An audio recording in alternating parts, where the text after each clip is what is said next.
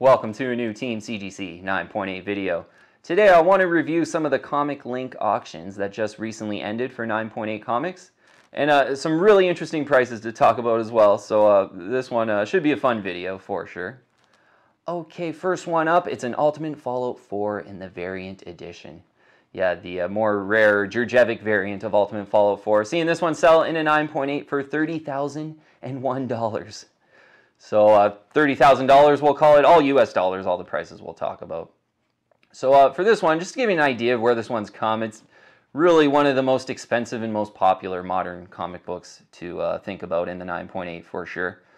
So 3-4 years ago I was getting back into the hobby. This one was right around $2,000. Still at that point one of the more expensive modern ones in the 9.8 for sure. You know, you could see there would be some potential there, I think, with the first appearance of Miles Morales. Then the coronavirus hit, and kind of at the same time there was some like Miles Mania, I guess it was. And this one kind of took off and was sort of selling for quite a bit there, from like $6,000 to $10,000, I would say. Then about a year ago it really took another leg up. I think most of them were selling from about $15,000, you know, into that low $20,000 range. And then right now, $30,000 for one in a 9.8. This coming off of, you know, about a week ago, there was that Spider-Verse 2 trailer that dropped. So, you know, it's going to be interesting to see where this one goes from here. A lot of times I'm not really one to recommend, like, oh, a trailer just dropped, so now you got to go out and buy all the key issues. Like, that's not the right environment for me to, you know, try to purchase one of these 9.8s. So, $30,000 for the variant of Ultimate Fallout 4. Yeah, going to be interesting to see where that one heads moving forward here. Also saw an Ultimate Fallout 4 in the first print sell. One I do have, this one had sold for $2,855. Ultimate Fallout 4 first print.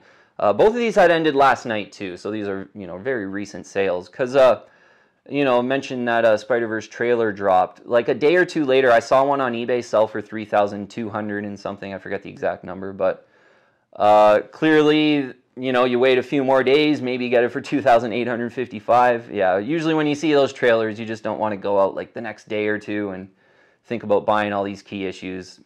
Probably going to be best to be pretty patient on some of these Miles Morales keys right now. It's going to be interesting to see what happens, though. You never know, because, you know, certainly that trailer just dropped, and there could be more, you know, Miles Morales Spider-Verse hype moving forward here. So it's going to be yeah, fun to keep an eye on the Ultimate Fallout 4s moving forward here. All right, one I do have, next one, an Uncanny X-Men 121. First full appearance of Alpha Flight in this batch of auctions, sold for $1,800. I think that's actually a pretty great deal. Pretty sure we documented one of these that had went over $2,000. I think it was like $2,200 or something like that. So I think that's a good range on this book. $2,200, maybe near the top, $1,800. I think it's actually a pretty awesome deal for this one. So I think if you're a big Alpha Flight fan, this is one to target, and $1,800 in the 9.8 white pages is a, you know, price target to aim for, I think. Next one was a cool one to see. You don't see the newsstand of this one very often. Uncanny X-Men 244 newsstand edition. This is a first appearance of Jubilee.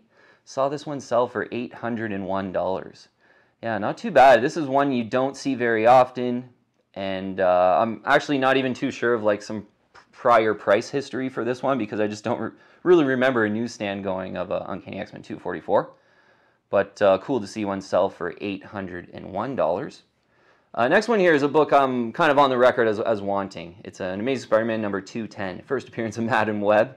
And there were some rumors, like, I think it was an actual MCU announcement that they're going to be coming out with possibly a Madam Webb Disney Plus series, I believe it was. I don't know if that's been axed, but this one could be in a bit of a lull where it's a good time to buy now, and then the series comes out and surprises everyone. Sort of similar to kind of how the She-Hulk has, you know, done recently, where, you know, probably about 3 to 6 months ago, it was a decent time to buy Savage She-Hulk number 1. But now, like, they're kind of teasing that Disney Plus show, so that book's really heated up a lot. Maybe Amazing Spider-Man 210 has that potential to heat up moving forward here. Okay, next one I do have, luckily, an Amazing Spider-Man 238, first appearance of Hobgoblin. One of the best covers in the 80s, I think, as well. In a direct edition, too, looking really similar to mine. Mine's got a nice centering, too. Yeah, I do have, luckily, a real nice copy of 238. sold for $2,800. Not too bad. I'm pretty sure one of these had went right around that sort of $2,000 level. I think maybe even a little bit less in a direct edition. 2,800 though for a really nice centered one, and this one was looking pretty awesome. You know, a nice centering to it where you see the whole cover. It's not like miswrapped toward the back of the cover, which is kind of my annoyance on this issue. 2,800 I think is pretty fair. This one's cooling down a little bit though. Maybe you can aim a little bit closer to 2,000 if you're in the market for an Amazing Spider-Man 238. Such a kind of a solid no-brainer one, especially if you're like a villains guy like me. 238. Hopefully you get it closer to $2,000 in a 9.8 direct edition. Next one, an Amazing Spider-Man 300 in a newsstand edition.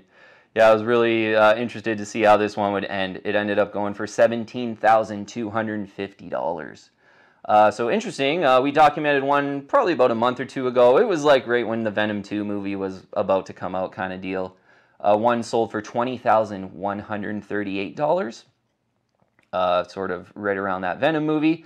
All the symbiote books are really cooling off. We'll get into a few more here, but was $20,000, now it's $17,250. There's probably still a little bit of room for the symbiote books to cool off even a little bit more. So if you're in the market for this one, you could maybe even think about getting a little bit closer to $15,000 for an Amazing Spider-Man 300 9.8 in the newsstand. Direct version of Amazing Spider-Man 300 sold in a 9.8 in this group of auctions as well for $4,700. So right during that Venom 2 movie, and even a little bit before that when the trailer dropped and stuff like that, this one was going for right around $6,000. Some had went for like $6,400, $5,900, $6,100 kind of thing. We're about a month or two after that Venom 2 movie. A lot of people didn't really like it. This one's cooling down a little bit, $4,700. That being said, it's pretty much the toughest 9.8 in the 1980s to get, with the huge first appearance of Venom. I think you want to keep your eye on this one and think about possibly grabbing one if you're in the market for a one in the 9.8. The symbiote books, as I said, probably have a little bit more to cool down, but closer to $4,000 on Amazing Spider-Man 300 in the 9.8 I think is a phenomenal deal, pretty much. All right, next one. A good example of how the symbiote books are cooling down. Amazing Spider-Man 361 in a newsstand, selling for $750. Yeah, so the more rare version of Amazing Spider-Man 361 for $750. This one, I think even kind of peak hype, you know, the Let There Be Carnage trailer dropped kind of thing. This one might have been like about $2,000 at that point for, you know, maybe a month. And then things started to cool off. Now it's really cooled off. Clearly, Venom 2 was not very well accepted by most people, and I kind of agree with that. It wasn't that good for sure. And I'm kind of being delicate. I would say I'm being nice there. But Amazing Spider-Man 361 newsstand selling for $750. You know, I had purchased mine. I got this one in a 9.8, and it was, you know, way before coronavirus and all the hype for the movies and stuff like that. And it was like $410.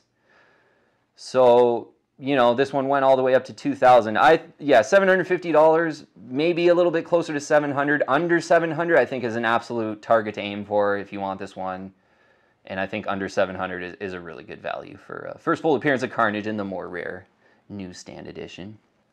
All right, next one. I was interested to see this one, what it would sell for. I do have this one in a 9.8. Big fan. Batman The Dark Knight Returns, #1 in a CGC 9.8, selling for $1,669. This was in an old case. So I think, yeah, the kind of range on this one, this is probably lower end of the range they've been going at lately. $1,669 all the way up to about $2,000, I think, in a 9.8.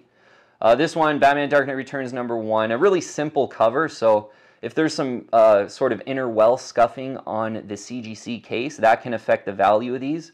So if you see like a primo one looking amazing, no inner well scuffing, I think it would go closer to $2,000. This one in an old case, there was a scuff or two, but it was actually pretty fantastic. I think $1,669 is a price target to aim for on a Dark Knight Returns #1 in the 9.8. Yeah, that's pretty much the biggest Batman key in the 80s. Pretty tough one in the 9.8 as well. Next one surprised me. Batman Beyond #1 in a CGC 9.8, selling for $2,150. Yeah, this is one I really love as a big Batman fan and a Batman Beyond fan. I got two of them in a 9.8. we documented one that sold for $1,799, I think it was, like a couple weeks ago. So I think that's the kind of range on it, 1,700 to 2,150. I would think this is a little bit more expensive than you'd probably want to pay right now in the current environment. But it is a really tough one. It's just a great 9.8. So if you're the biggest Batman Beyond fan, try to get under 2,000 for this one, but it is just absolutely one to want for sure. So cool to see one sell for 2,150. All right. Speaking of those big variants, Edge of Spider-Verse #2, the variant edition, the Greg Land variant, the more rare variant for first appearance of Spider-Gwen. This one selling in an auction for $7,257. Yeah, this is one, admittedly, I haven't followed too closely, to be honest. I'm not too sure on the price history. Yeah, some of these variants, they're just out of my budget, so I don't follow them, really specifically, because I'm just not really interested in buying them just because they are out of my budget. But cool to see one go, 7,257. I think that's heating up a little bit from, a month or two ago. These were pretty phenomenal buys. I did make a video about a few weeks ago there, just recognizing that you probably want to get Edge of Spider-Verse #2 before the Spider-Verse trailer drops, and that just happened in the last week. So unfortunately now, probably not the best time to think about purchasing Ultimate Fallout 4 or Edge of Spider-Verse #2, but yeah, it'll be interesting to see where that variant goes, selling for 7,257 just in the last few days here. Next one's a fantastic investment grade comic book, I think, one I really want. It's a Giant Size Chillers #1, first appearance of Lilith, who's the daughter of Dracula. Awesome cover on this one too. This is one where I was getting back into the hobby. I don't know, I like sort of vampires and even Tomb of Dracula #1, which is first appearance of Dracula in Marvel Comics. I've really had my eye on that on and off throughout the years. This is another one I really have loved. So in the 9.8, sold for $3,800. Yeah, Giant Size Chillers #1, first appearance of Lilith. Yeah, when I was getting back into the hobby, this one was kind of 800 to 900 3-4 years ago. And there was one, I'm pretty sure I almost purchased it. It's just a tough one in the 9.8, a 70s book, so it's an old one, a really tough one. I can understand the kind of $3,800 price. Yeah, just a fantastic one if you love vampires, pretty much like me. Okay, next one, G.I. Joe, A Real American Hero #1. Awesome here. This one's kind of hitting a price target that I had mentioned in prior videos of, you probably want to buy it at this target. Sold for $1,238. This one really pulled back, and a few we documented here in the last month that it went for kind of 1,300, 1,400. And I said, this one could cool off a little bit more, under 1,250. I think it's a pretty fantastic buy. 1,238 someone got it for. I think that's pretty awesome. Yeah, so closer to 1,000 on a G.I. Joe Real American Hero. If you're a big G.I. Joe fan, that's kind of the one to get. That's making a lot of sense. And yeah, I mentioned in prior videos, during the coronavirus thing, this one really heated up, and that Snake Eyes movie was being anticipated at the time. There were some that went for like 3,000, 4,000 in the 9.8, and it just kind of boggled my mind at the time. But now, huge pullback, closer to $1,000. Great value, I think, on a G.I. Joe #1 in a 9.8. Invincible Iron Man #9, the variant edition for this one. Yeah, first full appearance of Riri Williams. And this variant, that's got a really nice eye appeal. I really like this one. I haven't really followed it very often because it's not one I would ever buy, to be honest. Maybe if there were no Riri Williams kind of rumors, but now, she's confirmed in all these movies, and it's just super expensive. Selling for $4,877. Invincible Iron Man #9 variant. And this is going to be a fun one to watch because, yeah, it's super expensive right now, but if Riri just comes out in these MCU movies for the next 10 years, let's say, there could be still more upside for this one. Yeah, it could be a bit of, maybe like an Ultimate Fallout 4 variant where it just kind of defies the odds and it's just so wanted, and because it's the more rare version of a big first appearance, this one still might trend upward. So yeah, again, it'll be fun to see what happens price-wise with that. But yeah, Invincible Iron Man 9 variant, $4,877 just selling in the last few days. Next one's a tremendous value, I think, especially when you kind of look at that, that brand new variant going for $4,877. It's a Marvel Preview #4, in a 9.8 white pages as well. White pages on this one. A lot of times you see this off-white to white. First appearance of Star-Lord from 1976, going for $2,250. Yeah, I think that's pretty much a phenomenal purchase. Just a lot of bang for your buck, I think. Clearly an expensive book, but for Star-Lord, a tough one to find. An old one in a perfect grade. It was looking nicely centered too. I think $2,250 is just a phenomenal buy, especially when you kind of compare them to some of these like modern variants that are going for 2 times as much money. Like personally, I'd probably rather have the Marvel Preview number 4 for $2,250 than an Invincible Iron Man number 9 variant for $4,877. But who knows? Yeah, with Riri, there's you know, a lot of potential with that other book. So, but for Marvel Preview number 4, 9.8 white pages, $2,250, I think is an absolute price target to aim for. Yeah, if you want that one. And NYX number 3, the next one here. Yeah, first appearance of X-23, the clone of Wolverine, Laura Kinney, for selling here for $1,708. And yeah, I saw a few on eBay just a few days ago that had sold right around this level. I think it was like one went for 1,700 something, one was 1,800 and something. So I think that's right around the fair price if you're looking for an NYX number 3 in a 9.8 white pages, $1,708. Okay, next one. I do have, ooh, I don't want this to fall, a Star Wars number 1 in a 9.8. Yeah, pretty cool to see this one hanging in there, you know, really good. And I thought it would, you know, there's a lot of Star Wars books that really heat up and then cool down, but you almost can't go wrong on a Star Wars number 1, absolutely. And a 9.8 selling for $5,100. So during like peak COVID Mandalorian hype, which was about a year ago maybe, this one was like 6,000, 7,000. I think one even went around 8,000. Like it was looking like it might march up there toward $10,000. Now it's at 5,100. You know, it's a big one. It's, you know, one I do recommend. One that's trended up really nicely. I purchased mine about 3 years ago for $920 something, I remember it was. So now it's 5,100. So just, you know, it's one that's been trending up nice. And if you're a big Star Wars fan, you kind of just, you know, I think you do want to go for the Star Wars number 1. Especially now since like books like Star Wars 42 seem to be really hot. But actually, next one here is a Star Wars 42 in a direct edition, 9.8, selling for $2,800. That's really cooled down, yeah, from basically like when, you know, because, you know, Mandalorian going on, I think people were kind of, you know, they knew the foreshadowing because like Boba Fett's mask almost looks like a Mandalorian mask. So people were buying this one for that, and then Book of Boba Fett kind of came out and it really exploded. I think this one was like over 4,000 in the direct, and then the newsstands were over 5,000. So 2,800 Book of Boba Fett. Some of the trailers are dropping right now. You might want to be a little more patient on this one. It is a great, you know, key issue, Star Wars key issue. It's kind of 1-2, like Star Wars number 1, and then the second best Star Wars issue is probably key issue is Star Wars 42. 2,800. Maybe you can be patient here and aim a little closer to 2,500 in a direct edition for Star Wars 42. It's going to be interesting to see. Like, who knows? Maybe it really takes off again if Book of Boba Fett's amazing. So, you know, I just not really sure what will happen with Star Wars 42. Next one is Sandman number 1, selling for $1,111. This one ticking over $1,000. There were some teasers a couple months ago of a Netflix Sandman show that kind of looked pretty cool. I remember watching a few of those teasers on Instagram, and I thought it's looking pretty cool. This one was, you know, sort of 600 to 700 for quite a while off of those kind of, you know, rumors for the show that's going to be coming out. Now it's over 1,000.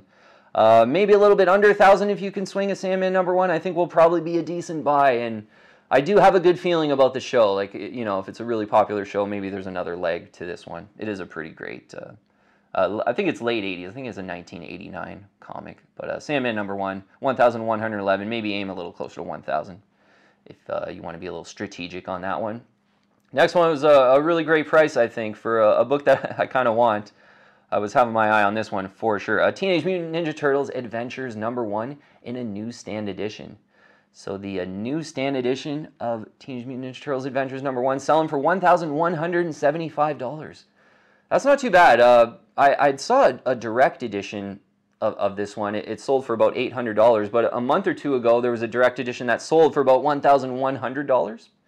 And I was thinking, oh, like maybe this one will heat back up, but then that one sold for $800 in a direct edition. So a newsstand edition. This is a late 80s book too. The newsstands are pretty tough.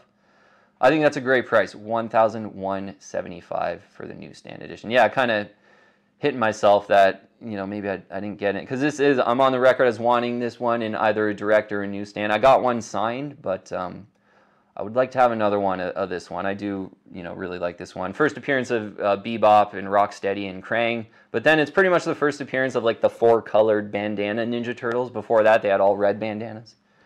So for me, that's like a big first appearance, and I always knew the Ninja Turtles as having the 4 colors, so you know, as a kid, I didn't even know they had the red before that. So I think Teenage Mutant Ninja Turtles Adventures #1. Newsstand edition, $1,175 is a price to aim for. Okay, and the last one, just a huge key issue. I was really interested to see what it would end at. A Tomb of Dracula #10, first appearance of Blade in a 9.8 white pages. Looking pretty awesomely centered and just super fresh too. Sold for $39,555.